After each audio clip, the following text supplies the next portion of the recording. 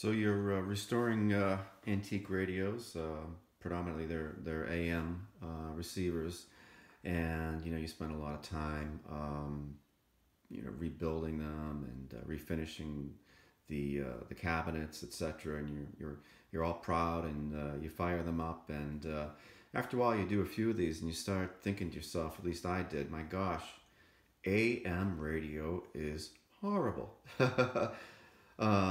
Sound quality aside, I mean, just the programming that's available now is I think just atrocious.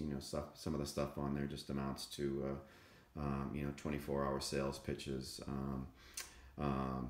etc. And it's very difficult to find good music programming.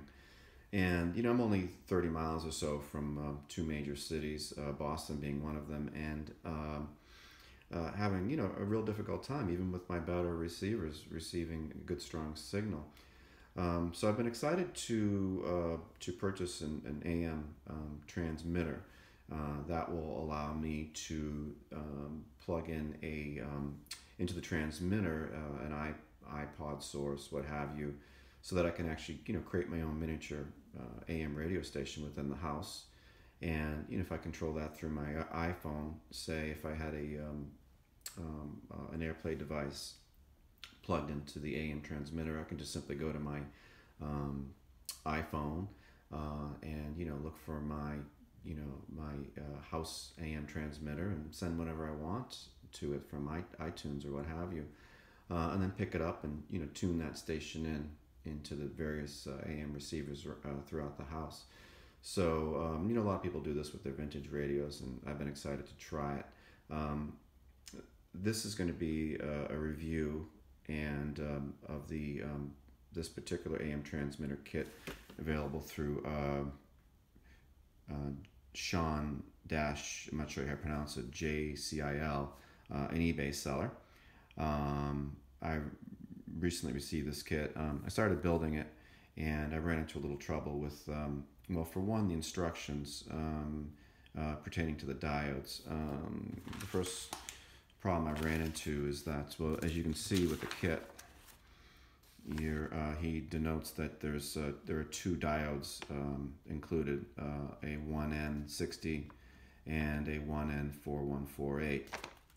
Problem was, okay, he gets to page 8 on the instructions, and we see here he's asking for the 1N60 diode. So yeah, I went ahead and installed that.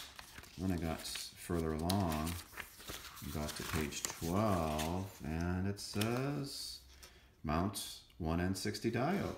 Okay, there are only two diodes included in this kit, and I've searched everywhere for a reference to the 1N4148, and I could not find it. The other problem I ran into is that when I was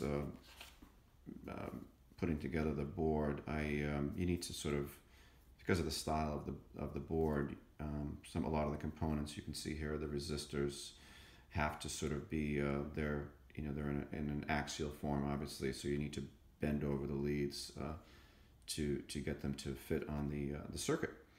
Well, when I went to bend over the leads on this diode here, you can see I actually broke it off. I attempted to fix it with a little solder blob on top, and I spent a lot of time trying to get that work. I put it in the board, and I thought to myself, you know what?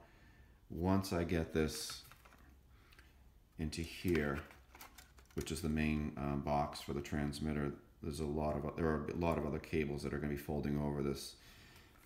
In the event that this connection that I made with a diode is not sufficient, or that perhaps I damaged the diode by adding that extra heat to it, and it required quite a bit of dwell time to get that solder to lift there.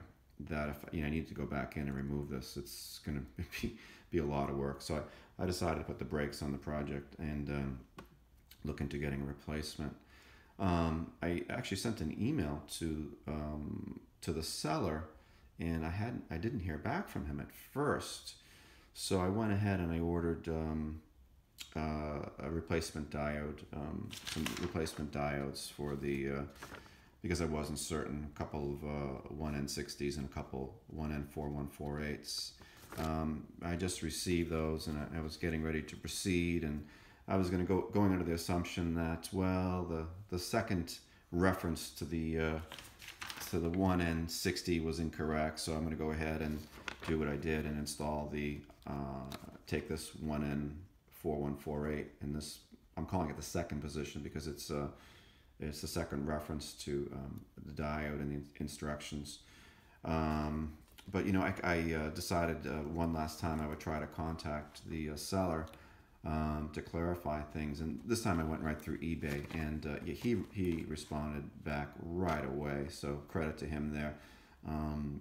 For whatever reason, the email that I sent didn't reach him. It could have been a problem on my end, but yeah, he reached out very quickly, and he actually clarified. He thanked me for pointing this out on the instructions. So hopefully he'll be fixing this in future kits with the instructions you receive.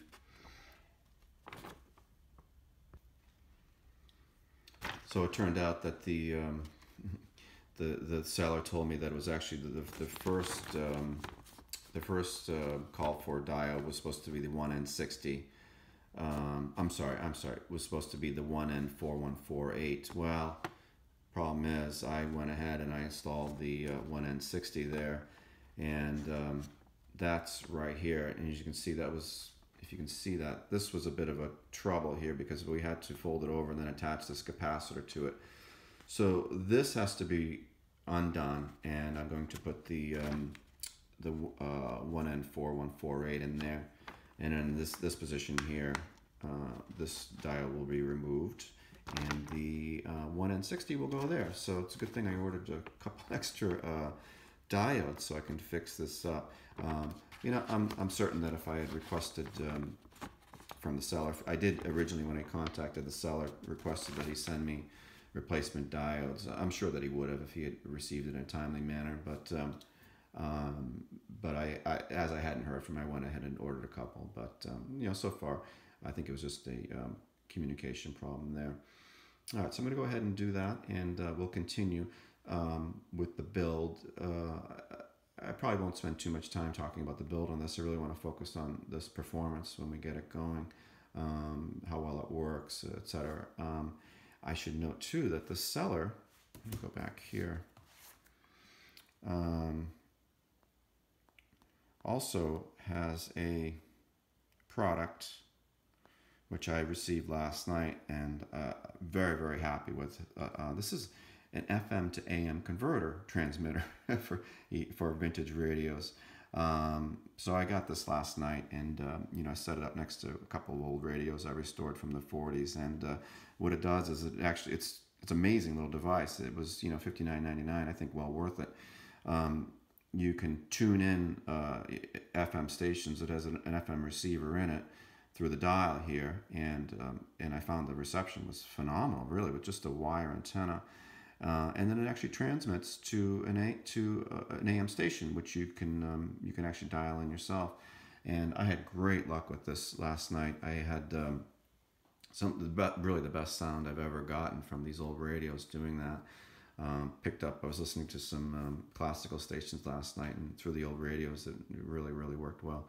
So I'll probably do a review on this later in a separate video, but I just wanted to mention that. I should also mention too that about 6 weeks ago, I purchased a transmitter from sstran.com.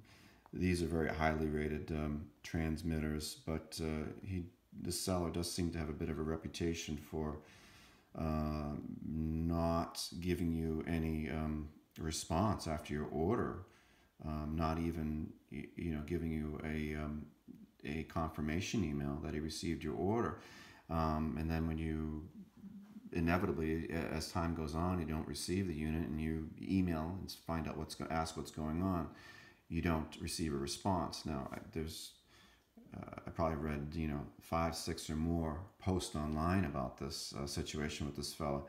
So I have yet to receive this. It's going on 6 weeks. This is what I ordered, the MT5000. Haven't received it.